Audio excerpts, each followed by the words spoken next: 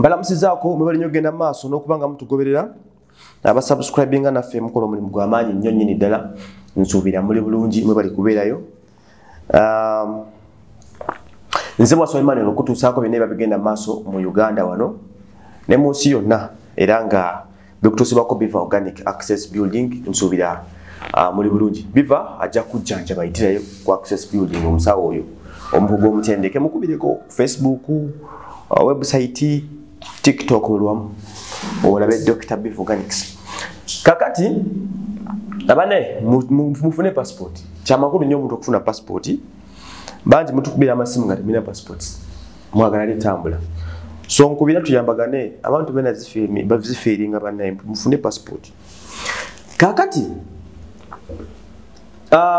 waliwo omusango ogwavudde ku police eye Kajjansi police station PO Box Kampala ne bateekawo enamba yaagwo okusiza ku information gye nafunye nti omukulu amanyikiddwa nga Benedict Mubangizi abangi gwe muyita Bindeeba yagenze ku poliisi n'aloopa omukyala amuzaalira omwana gwe bayita Sophie akumu n'amuloopa era ng'omusango guli wano yaguloopa ng'ennaku z'omwezi 18 n'amuloopa in correspondent of this selected of this subject kangu basomere nga gwabadde nja kubavuunulira nga 18 ogw'omukaaga 2022 SD 71806 namba y'omusango ne bagisaawo akumu Sophia RO abayita nga police emugamba nti invitation to police investigations under 27A of the Police Act. The police are empowered to summon the attendance of any person whom the police has a reason to believe that valuable relevant information exhibited or documents to assist police. This office investigating in case of the violence emotion. You are therefore required to report to the OC and the Family Protection Department Kajjansi Police Station ng'ennaku z'omwezi 2 sio badde oluggulo ogw'omukaaga 2022 esawa nazo ne bazimuwa to provide valuable relevant information relating to the matter under investigation which was reported by Mubangizi Benedict. The report without failure or else you will be compelled to do so according to the law. Thank you for being law-abiding citizen. Note 1C nti NB note come along with the child akankwasa Cynthia. When I took time okunyumyako n'omukyalo ono ebyabadde ku police briefly mbibanyonnyola yabadde ali awo nga poliisi ye Kajjansi mukubira essimu ng'emugamba tukuyita ku poliisi mukyala Sophia wano waliwako wabidde omusango nga ye Beni Mubangizi ng'agamba nti aloopa Sophia omusango mbw amukozeeko violence ku nsonga z'omwana. Sophia gwagamba nti mwana waani wa Beni Bindeeba. Awe tuli agenza okuloopa omusango guno nga ne Sophia olina omusango mu kooti era nga balina okulabikira mu kooti very soon as possible. Balina okubeera mu kooti Entebbe banyonyolagana ensonga. Awo kati we tuli nti ensonga z'omwana owa Bindeeba n'omukyala Sophia bali mu kuyiriba. Beni mu kifo ky'okusalawo okulabirira omwana kwanza been communicating to sources eziri close ku gaayo oyo naye ng'akyeremye bingi nabagamba nti amawulire tuba tumanye ebintu bingi byetulekayo etabigamba public oluusi ku lw'obulungi bwabo ababeera beetobese mu nsonga. Information nene nnyo eri ku mukulu ono etavaayo gye tutatera nnyo kwogera twogerako ntonotono.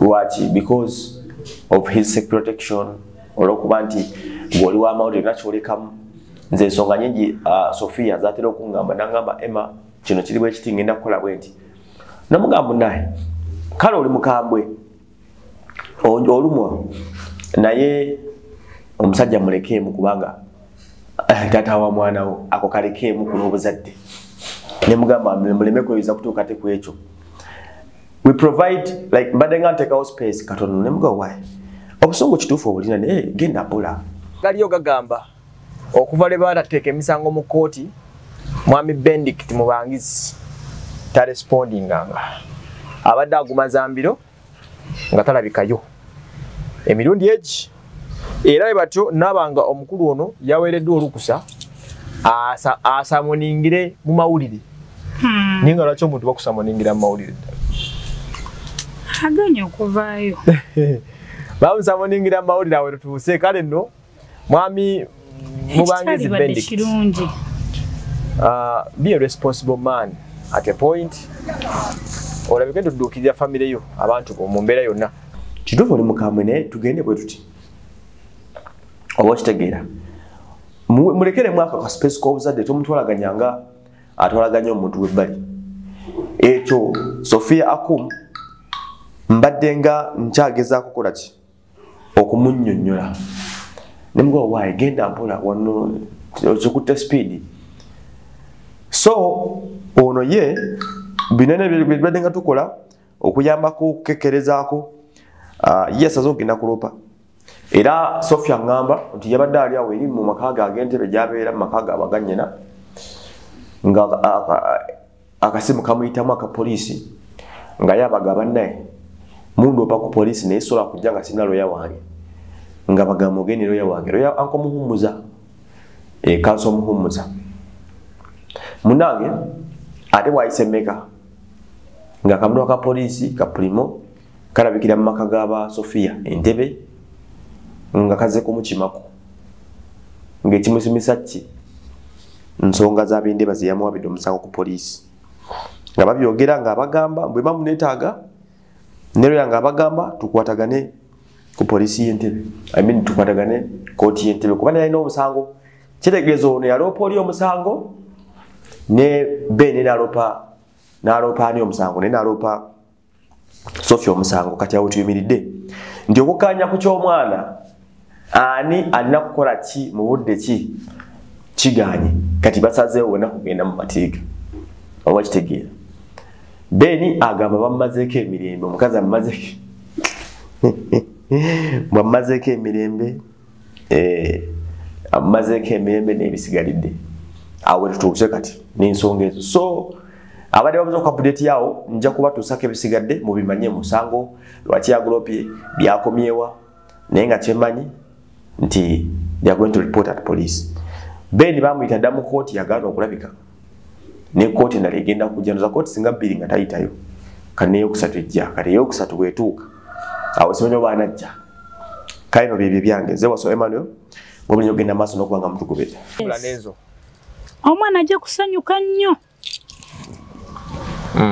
ajja kusanyuka nnyo nno ddala naye atuuleyo bibaawo buli kimu abantu bayomba abantu bakola ki naye omuntu amala n'okula fena naye kinnuma nnyo bambi kinnuma kanso muhumuza omwogerako ki banange musajja mbanaye omwami osimanyi nakumanya omwami osimanyi kanso muhumuza ku nsonga z'omukyala Akum Sophia kanso omukyala tugamba nti yavaayo ng'econcerned Ugandan citizen n'asalawo awo omusala justice sanyusa okusinkana kanso nyange sebo sanyusa okusinkana mwami Waso abantu bulira amannya go gonna amanya gange nze kanso Martin Muhumuza esebo ndi munamateeka ate ndi commissioner for all ensi yandiyagadde okumanya nti kanso ensonga y'omukyala Sophia Akum ezakleming ez'omwana oziraba ddi otya era otandika dde oziyingiramu